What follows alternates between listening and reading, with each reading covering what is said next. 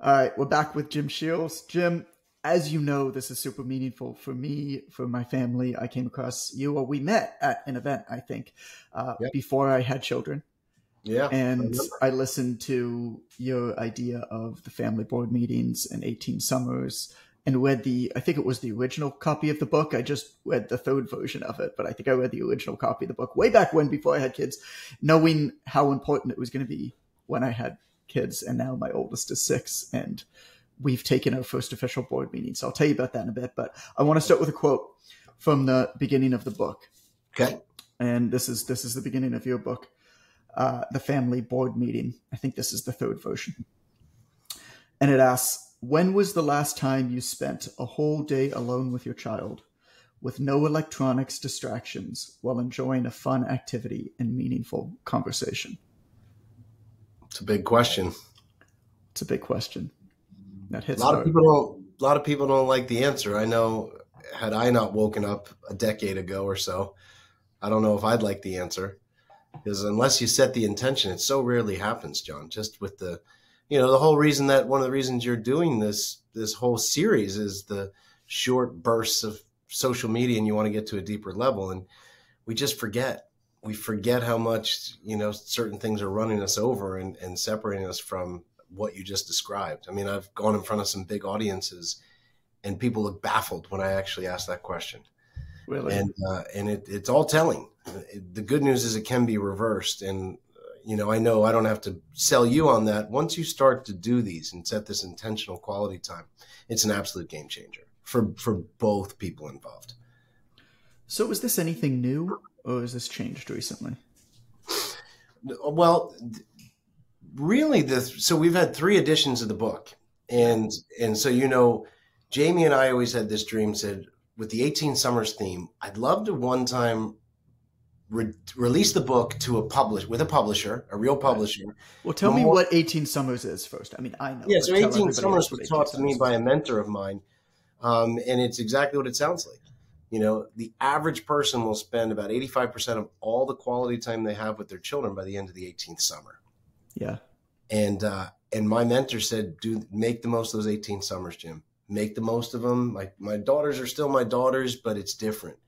You'll never regret that time that you carve out, that extra time that you put forward. And if you do those first 18 summers right, they're going to come back for more. You're going to have more quality time with them than average, extending families as children grow into adults. And it's proven that, if you make the time in those first 18, you're going to have more time with them. If you don't, then it can be an isolating effect. And I've seen that with a lot of families, John.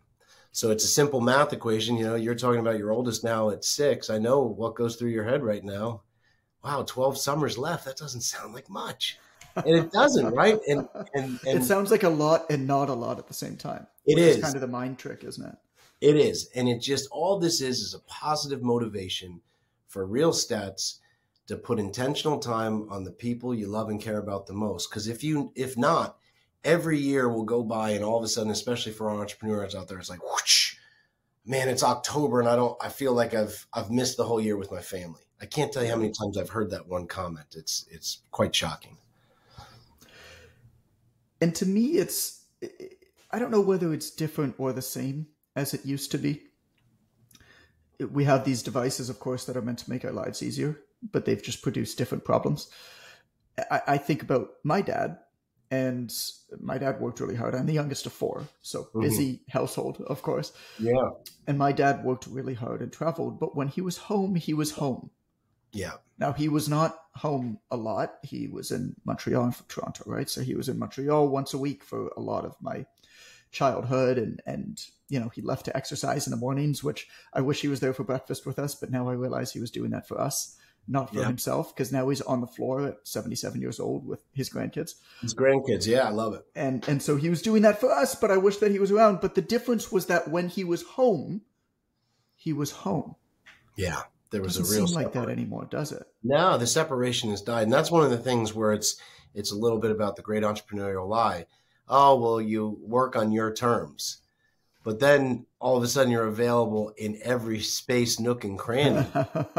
And you're really on your terms then. You're on everyone else's if you never shut off. And one of the most important principles of our book, John, is this principle of intermittent tech fasting. Okay, tell me about that. Well, I love that you say that to me as a fitness guy. Like, yeah, I'm preaching to the choir here with you, and from what you've taught me. But it's, when you're doing intermittent fasting, you're not giving up eating, right? You're just being disciplined. You're going to eat between this time and this time, and why? Because you've seen that it has, muscle and fat loss and organ revitalization, all these different things that we've seen, better for longevity. That's what I believe. The same thing with intermittent tech fasting. I'm not telling you have to move to a survival ranch in Western Canada with no access to any form of electronics. What I'm saying is you have to have times of complete and total unavailability. Right. And I do this unavailability, John. Tonight is date night with my wife. My phone is no longer invited. These board meetings I do with my children every quarter, they're not invited. Every day after work, I turn off my phone now. And I can give you a powerful story of why everyone needs intermittent tech fasting. Yeah. So I come home, and Maggie's 8 now, so she's about 5. Come home from work, and I normally will leave my phone in the computer bag or in the car in the cup holder. Broke my own rule. I get out of the car, was going to turn off my phone, and Maggie's standing there, and she's ready to go on the trampoline, John. We love our trampoline. So she's like, "Daddy, let's go on the trampoline." So I get on the trampoline. That's the most Florida statement anybody has ever said. Oh yeah. Love our trampoline and our beach. So we're either bouncing or swimming. So we're going into the trampoline, and in my pocket is zzz, zzz, zzz. Yeah. And I feel that. I hear it. Now I don't even have to look, but my mind is just going in 7 different directions at that time, John. 7 different directions. And I pull out the phone, and I was working on a real estate closing. I'm a real estate investor besides the family education, and someone messed up a closing. A simple thing. It's 5:30 at this point. Nothing can be done. But what happens at that point, John? I'm swearing under my breath. I'm going into scenarios how to fix it. And all of a sudden, I come consciously to the situation where I'm at. And there's my little 5-year-old daughter staring at me. Yeah. She's got this almost quiver lip, that sad quiver lip. And I look at her like, "Oh my gosh, what's wrong?" And she goes, "Daddy, why are you so mad at me?" And it was like, wow. I mean, that was like slow down of all universes. And it made me realize none of us, even, I'm supposed to be the family guy who, none of us are that good, especially if entrepreneurship is hard. When we're in the trenches, we're in the trenches. And we don't even realize it. If we're not completely shut off, now I had left the trampoline. I'm in work world. My poor daughter thinks I'm mad at her. I'm swearing under my breath about work, and she can't tell the difference. And that was a huge reminder to me. And I'm not perfect at this, but way better. I don't want those interruptions. There was nothing I could have done anyway. Anything could have waited another hour or two, John. And that's what you were just saying. When your dad was home, he was home. And what I found is, even there was this stat, I don't know if I told you about, 60 years ago, the average dinner time was about 90 minutes. And that just sounds crazy foreign. 90 minutes, what did they talk about? Well, they talked about a lot, and they prepped the food, and they sat down. Now, today, you know what the average mealtime is for the average American family? I mean, I would, knowing my friends and neighbors and stuff like that, the fact that we sit down and have dinner together is an anomaly. Yeah. Well, the average would be like, I mean, I would say that there wouldn't even be one. Yeah, well, you're close because it's less than 12 minutes. Yeah. So we've gone from 90 minutes to less than 12 minutes. And I can't help thinking, because I didn't see all the parts of this study, but we're all rushing off to something. Yeah. And it's normally a text, social media thread, a quick email. All these things start to call upon us very quickly. And that's why I said you have to have periods of time where you're completely and totally unavailable. And I like to do it with the whole family, John. Now with our teens, if everyone's phone is off and everyone's computer's off and the TV's off, there is a different environment. There's a different engagement. There's a deeper conversation. And you see the difference, because if not, we're always being run over. if you're having a conversation or trying to have a meaningful conversation with someone and they're not fully there, well, did you really have a meaningful conversation, or you're not there? I mean, how many times have we had that embarrassing moment with our kids that we are on our phone and we think we give them a sensible answer and it made no sense. And we're like, oh, we just multitasked with success. And, we're totally kidding ourselves. So the intermittent tech fasting is just something everyone should start incorporating into their life today. And it's such a simple idea. I mean, the same with your board meetings, which we'll talk about. And I want to get into the idea of the habits forming through repetition with those board meetings and things. We're going to get to that. But to hit on, just to like round out the idea of the intermittent tech fasting, the intermittent fasting in the fitness industry is similar. There's a lot of argument in the fitness world about whether a lot of the quote unquote ways that intermittent fasting works or doesn't work is true. I'm actually of the camp that all of the hormonal stuff and digestive stuff is actually, if not completely wrong, like kind of meaningless. Yeah. The biggest advantage of it is the biggest advantage of any diet, which is calorie control. If you have a large part of time of your day where you're not eating, you don't eat as much. That's literally it. Like I don't care who you are in terms of, how much you're going to eat in one meal. If you make a rule, and this comes down into I can't or I don't, right? I can't is somebody else saying to you, you can or cannot do something. I don't is you taking autonomy over that decision. Yeah. And there's a big difference between the two, right? When you set your own rules and you say, I don't eat during this time, you're taking autonomy over that decision. Good point. And you're not eating the food. And what you talked about is the same idea. There isn't anything magical about it other than, hey, structure breeds freedom. Yeah. Rigidity is a good thing. Black and white rules are a good thing. Absolutely. But they can't be things that other people force upon you. I mean, that's lesson number 1 through 5 of a great coach. Is they help you make your own plan. There's a quote that I found. I think this was written on your website. I'm not sure exactly where I found it. I should have written that down. Pretty sure it was on the website. But it said, sadly, we often succumb to the pressures of business and we sacrifice key time and connections with our family. While fixated on growing the business, we forget to grow the relationship with our children and our spouse. That one hit me hard.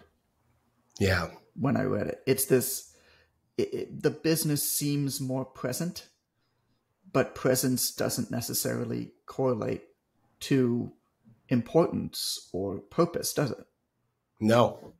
And it seems like a lot of the times with the best intentions, and again, I don't think there's a lot of malicious behavior out there. No. There's a big honor to providing for our family. I mean, it is a pressure that a lot of people feel, but it can all of a sudden kick into overdrive. And then it seems like our family's always getting what's left over, if that makes any sense. Yeah. There's 2 directions that I want to go here. One is kind of your approach to education and homeschooling. I have a fun story that I want to bring up. The other one is the board meetings. Which do you want to tackle first? Both are great subjects you and I have chatted in depth on. So you tell me, buddy.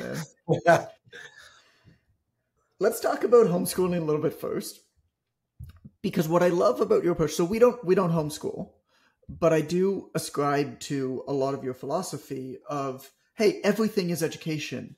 And trying to identify teaching moments over the course of the day when you're out and about is important. So there's a story that you told that I've retold multiple times. I don't know whether you remember this. I don't know if I'm going to tell it wrong, but you can tell me. You with your family, you and Jamie, your wife, were at a Walmart with your family. And you saw a homeless person who was outside. And they asked if They asked for money, but they didn't just ask for money. They asked for money specifically because they wanted to buy a sleeping bag. Mm-hmm. And your family went in, and as far as I remember the story, you went in and you bought him a blanket. Yeah. But then after, so that's wonderful, of course, but then afterwards you use that as a lesson to your kids of the importance of being specific with what you're asking for. Like, this person went to Walmart and asked very specifically about the thing that they needed. And as a result, they got exactly what they needed. Exactly. Yeah, did I make up that story? Is that something that actually opened up some great conversations about, well, why wouldn't you just give them the money? And I said, well, that can be a dangerous thing, as you'll find, as you learn about financial intelligence and addiction. And we don't want to, we don't want to accelerate worse habits. Now, if it wants to keep warm, we can help with that. And we talked about service and contribution. But yeah, the specifics are super important.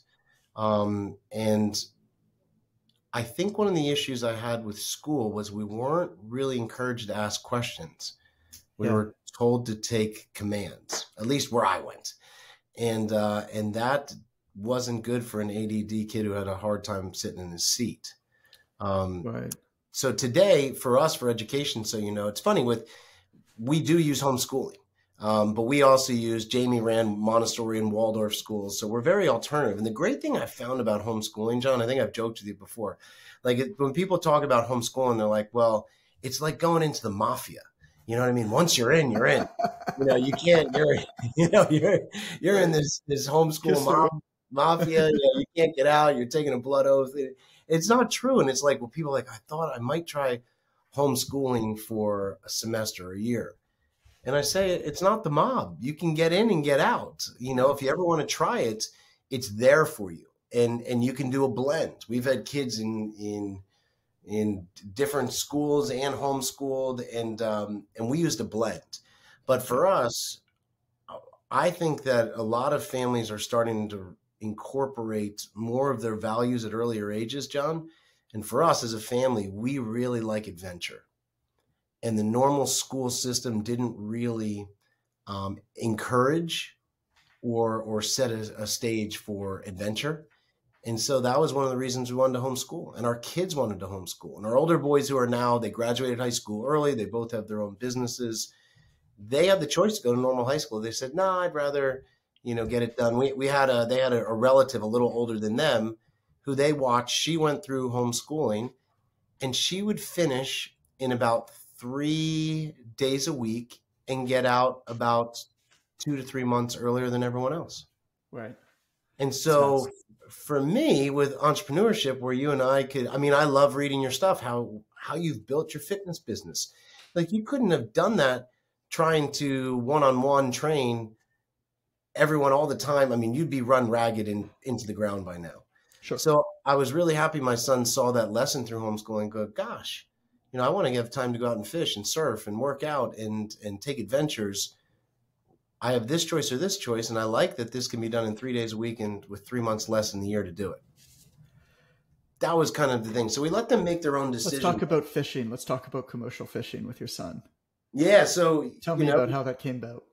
So as you know, in our board meeting, it's all about, and if you heard just before, so I'm in my home office right now, our little studio, and you heard me, I just knocked on the window because he's repairing something on his boat. And I was like, hey, I'm on a podcast, stop. So it's very, very real time right now. But on the board meetings, I always encourage, John, we always say, I want to understand their gifts and talents and interests and support them. Well, that's why I always let them plan the days. When we go on these quarterly board meetings, hey, what do you want to do today? You plan the adventure, we'll go all in. He loved to fish. We went fishing so many times on his board meetings, I can't even tell you. And he was good. He was really good. He had a talent for it.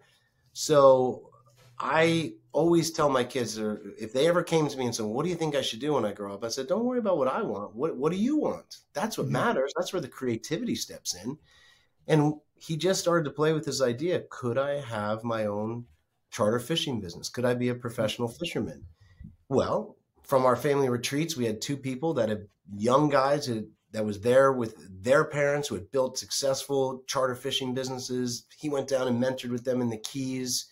We went in on... That was the key, wasn't it? That Florida Keys. Yeah, that was having the mentor down there was absolutely... Yeah. And you guys just went down as a family and met We've them and started going. learned not just like, oh, you like fishing, like, hey, let's meet some people who are in the business of fishing. Like, let's Exactly. go there and talk to them. And I think it was called, I think you and I have talked, I think it's called like the Ben Franklin approach. Ben Franklin was big about, it wasn't mentorships, apprenticeships. So he okay, says, you really want to learn something, you'd go to the blacksmith, you'd go to the newspaper guy, you'd go to, so that's exactly what he did. And said, let's test this. Maybe you won't like it, and that's okay. right. But he did. And he started to, what's the saying, the faster you can go in a certain area, the further you go. Like, I think you have a real gift for what you share with fitness. And when you start to learn new things, it just accelerates more quickly. If you're within your genius, right? Let me give you this example. There was a study done about speed readers. There were kids that were reading at like, let's say, I think it was like 50 words a minute. There were kids who were at like 300 words a minute. And they went Yeah. into this speed reading class. And the speed readers that were slow, who were at 50 words a minute, they took the class, they improved to like 180 words a minute, right? So monster improvement. Mhm. The kids who had 300,000 words a minute went up to like 2,000 words a minute because they were already accelerating their talent that they already kind of had. Does that make sense? Yeah. And so I watched Alden do that, and we just gave him the space. And everything's an experiment. And we let our kids experiment. He had chicken egg businesses and shoe design. I remember that. I remember you talking about measuring the cost of goods for that. Yeah. So, and he learned all these fun. things. But the one that stuck, like, hey, if you're going to do chickens and eggs, if you're going to do a business, like, we're going to calculate this stuff. And we did that with Calvin. He wanted to do a lemonade thing. Oh, nice. And so we said, okay, cool. Like, we'll pay for it. I mean, you're 6. Like, we'll pay for it, but let's actually calculate it to see, hey, are we actually making money on this or not? Yeah. Yeah. I love it. And this is just mapped it out. Yeah. And you start experimenting young, John, it becomes normal. Yeah. What I see is so many people, you don't have the money talk with their kids until they're like 27 and already gone through their first blowout of overspending and this and that, and they're rescuing them. And, we started real young. And then at the age of about 15, 16, Jamie and I actually sit down and share all of our financials with our teens. Now, some people think that's crazy, but if we want our kids to have financial responsibility, but we're going to hide all the money facts from them, how does that add up? How do they ever, develop it then? And I let them know, this is what we've done. This is what I did right. This is what I did wrong. Yeah, we've done pretty well. But there's no guarantee you're going to get this. I will set up opportunities for you that I didn't have, but I won't do the push-ups for you. My old Jack LaLanne favorite, I'm not here to do the push-ups for you, but, we put core values around our money, John, certain things of respect, appreciation, sobriety. So sobriety and addiction are an easy one. Like I always tell my kids, look, I will always love you. I'll be there to support you. If you decide to take a road of addiction, I'll be there for you, but don't expect me to fund your addiction. I don't fund addiction. I won't do that. I love you too much. We'll try to get you sober, but I would never actively support you by giving you an apartment, giving you a car, giving you an ATM card, and you being able to, me providing the means to be a functioning addict. I just won't do that, if that makes sense. So that was a big part of our education as well, in our own matrix, learning about money at a very early age. I want to take it back to that example with the speed reading. Okay. Because I think this idea of experimentation and rapid experimentation. So the background to what we're doing here is I have a book that actually the proposal is being sent to editors right now. It's called The Obvious Choice, and it's 13 obvious yet non-obvious lessons for building a business, timely, timeless lessons. And one of the tenets of it, this isn't the entire lesson, but this is part of one of the lessons, is this idea that you really can't do too many things. Maybe 2, maybe 3, probably 1. Right? And that comes down to the job that you choose to do, but also how you choose to market or promote yourself. Yeah. And there are very few objectively best ways to do something. There's a lot of lowercase ge good enough ways. Yeah. But you can't do all of them. So you've got to decide which is best for you. And a big component of that, I believe, is that our natural skills, attributes, passions, energies. Basically, anybody with the right amount of efforts, and the study seems to back that up, can go from bad to good in just about anything. But there's only a few things where you can really go from good to great. Yeah, I agree. And it's a matter of figuring out what that is for you. And a large part of your education, correct me if I'm wrong, but it sounds like that you work with your kids is like, hey, let's rapidly test this stuff. Let's let you dictate it, number one. But then let's rapidly test this stuff. Yeah. And figure out, right, by going, yes, to experts and visiting these commercial fishermen, and by measuring the COGS, the cost of goods in our chicken egg farm coop at our place. I mean, I think it's wonderful. As you know, it's been inspirational to me. And we do I can't remember what you called it, a split education. So we go away for the winters, and we unenroll. Calvin is in a public school here in Toronto, and we unenroll him for 3 or 4 months in the winter, and we take him with us, and then we re-enroll him back in when we get back in the spring, and he finishes the school year there, and it doesn't miss a beat. I mean, doesn't miss a beat. People, the amount of every time, this will be our 11th winter in a row going away, right? Every single time I talk about where we're going, I get the same questions. Oh, what do you do for school? Yeah. We homeschool, or we find a little school there. Like, he doesn't speak Spanish, but he went to a Spanish school in Mexico for 3 months, and he was great. Yeah. I love it. And a lot of people, we take false no's, or the famous, you can't do that. You know, when you were like, hey, I want to go deeper into the fitness industry, and the only way I can do that and help more people is not to do one-on-one training. I need to broaden my thing. And there were probably people who said, you can't do that. When I first started doing real estate deals, people said, you're not even a realtor. You can't do real estate deals. You can't do that. And I'm going, there's always this false, you can't do that. I've seen that with school. Like, you can't do that with your kids, pull them in and out, and saying, well, actually you can, and there's ways to do it. And there's also ways to explain it. And for our job requirements, we need to be down in Costa Rica a few months out of the year. So our family's coming with us, you know, and if our kids are in normal school, there's a way to do it. So I always ask people, you know, how true is the you can't do that when people say it to you? It's something you always got to be testing. There's a filter that a friend of mine passed on to me. It's a cognitive filter. He calls it the fog filter, which is what you're saying a fact, an opinion, or a guess? Oh, I love that. That's good. And it's just a quick check yourself before you wreck yourself. What are we working with here? It doesn't mean that it's necessarily right or wrong or good or bad. Yeah. It's just a very quick way to take a step back and say, all right, what's going on here? What are we talking about? What are we dealing with?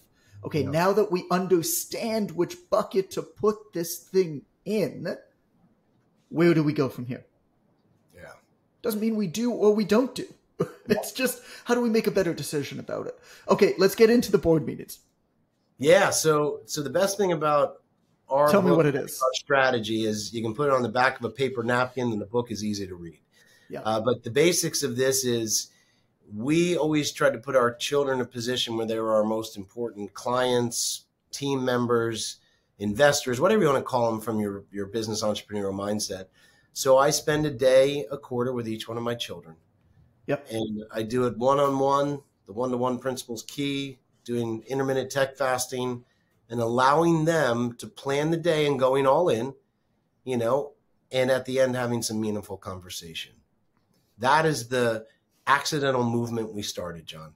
You know, that is the accidental movement. It seems so oversimplistic and so just almost like it didn't have enough juice. But then when we started to see the results from, I mean, I hear stories from you and so many others, it warrants a lot of attention because of the results and because it's giving priority to the people we all want to give priority to. And we wish we had gotten, like you said with your dad, I love my dad. I never got that time. Being a family of 5 that struggled with money, I didn't have these days. And now that he's passed on, what would I do for those days? Oh man, what size of a check would I write for those days? I mean, I don't even know if you can put How enough. much is in your bank account is the Yeah, question. exactly. Right. And so as you said, structure doesn't kill our liveliness or our spirit. It actually supports us. So Yeah. scheduling these every quarter with my children, it's a marker. It's a testament. It is a rejuvenation. And we look forward to the next one and we reflect off the last one. And these days have changed the lives. I mean, with our son who here he is out there, after doing a charter this morning, fixing something on his boat, he's a grown man of 20 now. When I came into his life at 7, because I adopted my 2 oldest boys, our story about Jamie was an awful marriage. She married a high school boyfriend right out of college, ended up being extremely addictive and abusive. And she stood up for herself, got out. And when I met her a few years later, she had full custody of these 2 beautiful little boys who then down the road asked me to adopt them. And we hit it off right away. But John, when I came into Alden's life, he really struggled. He had he was failing at school. He was put on the spectrum for autism, and he suffered from night terrors every night. Yeah. Within a year of these days together, John, they were gone. All of those. Retracted the diagnosis of autism. No more night terrors. Most improved student in the 3rd grade. And it just shows that, there's a time and a place for therapy and medication. That's not what got us there. It was just some quality time together where he felt safe and appreciated, having some fun, some deeper conversation he had never been able to have at that level between a father figure and a son. And it made all the difference. And that's why I started telling this story, and I've heard so many more stories of success built around these simple 1 day a quarter, rhythms that, again, they're not going to make you feel cheap or get bored of. Like, I've been doing these now for 13 years with my older boys, and they're like, we still look forward to them. Yeah. And that's, most teens might not want to talk like that, but I think if you start to do them for the right reason, you can see the same answer. The ritualistic aspect of it, I think, is very important. So let me just roll through. This is directly from your book. This isn't mine, but let me just roll through like the quote unquote rules, because they're rules, but they're not really rules. And I'll tell you also how they're guidelines, right? And you make it work for yourself. So I've been looking forward to doing this forever, but I had to wait till my son was old enough to do this. I mean, we have time together, of course, when he was a baby and when he was a toddler, but he couldn't really dictate the activity to the extent that he can now. So the guidelines are 4 uninterrupted hours minimum, right? One-on-one with your child and one-on-one with one child. Just one child. So if you have multiple children, it's one at a time. And no spouses, no best friends, nothing. The one-to-one principle puts the magnifying glass on that one relationship in a positive way, which is so key. So number 3 is no electronics, which we've spoken about a bit before. Yeah. And I want to give a couple tactical ways to have no, the issue that I had, so I'll get into this really, really quick. The issue that I had is, we spend these winters away and we've been all over the world, right? We lived everywhere from Montenegro, Serbia, Albania, to Greece, to Mexico, Costa Rica a few times, and Nosara, and everywhere in between. The issue that I have is your phone is now your camera, right? Is now your text messaging to make sure you're safe, is whatever. And I found that I wanted to retain the memories. So I would take out my phone to, click, take a picture. The minute you got your phone in your hand, that goddamn thing has been engineered to be so addictive. Yeah. That now I'm thinking about it. Now I'm cued into it. What we started to do actually, Jim, was wherever we went, we hired a local photographer to do a photo shoot. Interesting. For 2 to 3 hours, one time over the course of the trip. All you really need are 20 to 30 great photos in a place. Yeah, it's true. So we don't have, we lived in Montenegro for 3 months. We don't have any photos of Montenegro other than the photo shoot that we did there. And we hired a Montenegrin photographer, right? For whatever it is, 200 euros, like nothing. And he probably captured some pretty cool moments to help. And she knew exactly where to go. She knew the right lighting. Yeah. And so some of the photographers are better than others and whatever, but every season we hire somebody. So we've been back to Sayulita, Mexico now a number of times, and we hire a different photographer each time. We did a beach one, we did a town one, we did a jungle one. And what's cool about that is it's just a very tactical way to get to overcome that idea of, hey, I want to remember this moment where we are in this time. I agree. Without feeling like I need to snap pictures all the time. And it's super cheap. And then number 4, your fourth rule is do a fun activity of the child's choosing, followed by focused reflection. Now, I want to ask you about the focused reflection, but first, the child's choosing. Yeah. So Calvin might not right now have any interest in a symposium on intermittent fasting for muscle strength. But for you, that sounds great. And I'm like, oh, it does not sound great to me. That sounds okay. Well, let's do another one. So I love surfing. I get what you're saying. Yeah. I love surfing. My son, Alden, like I said, he loves fishing. I'll surf every time over fishing. I like fishing, but I'd much rather surf. But I never tried to say, hey, let's go surfing. You know, I never tried to say, for all our sports fans out there, what if your son or daughter has no interest in the sports team you love, but you say, all right, we're going to do a board meeting. Let's go to the Maple Leafs game. And you drag them along. They're not really into the hockey game. And you feel proud and give yourself a little punch to the arm like, yeah, we bonded.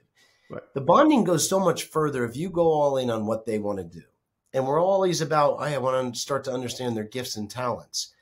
I can tell now after doing these for so many years, as they get the chance to take ownership and plan a day, those are going to start to come to the surface.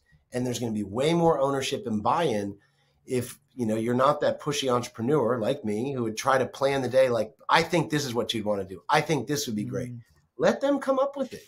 If I hadn't, I can tell you, I don't know if my son would have found a successful career so early. I was like, gosh, 20, I was completely clueless. So that's what it's about. And focus reflection, John, it sounds so scary. Well, so let's go back to that for a moment. Because for anybody who's a father or mother of a young child like mine, I still found that difficult with Calvin. So Calvin was 5.5, right, when we did the first one. And I still found that difficult. What do you want to do? Oh, I don't know. Like, we were living in Mexico at the time. Okay. And so I tried to let him lead it. Then what we instead did, and I'm going to try to let him lead like the next one.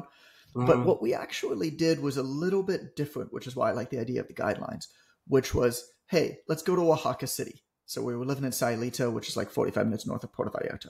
Mm-hmm. I was like, all right, let's go down to Oaxaca City. And you know how I sold him on it? I was like, this is where chocolate comes from. There you go. All right, let's go to Oaxaca City. And then part of his homeschooling, part of his education was researching stuff to do in Oaxaca City. Right. And so then he said, I really want to go to caves and I want to see a bat. It's like, all right. We saw a bat in some caves outside of Oaxaca City, and so that was a nice way for, if anybody's in the same position that I'm in, where the kid, particularly a little bit young, isn't leading it because they just don't really know how. Like, maybe you haven't done this before. That worked really well for us. Choose a place to narrow down the idea, and then they can sit down and actually look up and begin to research. Like, hey, what are some stuff to do there? And observation helps with that, John. Observe your kids. Don't push your own thing like if I want to go surfing or a football game. Well, like Sammy, he loves the alligator farm. Loves it. Okay. I mean, he's gone with his cousins. He's gone. And so when he was having struggle, I tried to make a recommendation of something I have observed that he's really down with. That's a good idea. So it was, hey, go to the alligator farm. Or another one in Costa Rica, he loves getting on the quad with me and driving around. Yes. So I'm saying, he said, I don't know. I said, well, how about we go just drive around in the quads and we'll stop at, I named the place he likes to eat, not where I like to eat. And we'll go see the monkeys over in that part of the forest. I'm talking about Nosara now, so you know it well. Oh, I know it well. Alice and I would get on a quad and go 4 days up the coast and just stay in any place we find. That was BC. I call it BC before Calvin. Well, now Calvin's gonna be ready to be sitting on the front of that quad with you. Yeah, that's right. That's what Sammy loves. So be observant. Yeah. Take note of things that they're saying they really like, and maybe go back to that, like the Pirate Museum. Oh, can we go there? Can we go there? And then when it's time, if they didn't have some, I said, Maggie, do you want to go to the Pirate Museum this time? Oh my gosh, yes, that's right. I wanted to do that. So, that's cool. Those are good mental notes. And I know one of the things that you do, I know we're running out of time, so I want to get into the focused reflection, but I know one of the things that you do also is like, you'll keep a list, right? Yeah. As they say stuff, you'll kind of keep a running list and you'll say, hey, do you have anything else that you want to do? Okay, cool. Here's all of the things that you've said over the last couple months. Why don't you choose from here? Which I think is great. That idea of just like observing your child, like what do they do, is so special. So special. Talk to me about focused reflection. Yeah, so focused reflection. How do we do that? So, well, all we're using here on this board meeting strategy, this, call it what you want, mom-daughter day, mom-son, whatever. I don't care what you call it, but this format works. And a fun activity with focused reflection is a short definition for experiential education. That's what experiential education is. So you're doing something inspiring together and then spending time to talk about it afterwards to open up, clarify values, lessons. And so all of focused reflection is a time period where you have some conversation after the guard has gone down, you're decompressed, you've had a good time together on their terms, probably a meal. And this is a perfect opportunity. You can ask, hey, what was your favorite part of the day? Yeah. Why? And just that one question is a starting point. What was your favorite part of today? Why? Oh, that's great. And then they're going to probably ask you. And let me tell you, this is the time, John, we're now, over a decade in, where I've been man enough to either offer a sincere compliment or a genuine apology.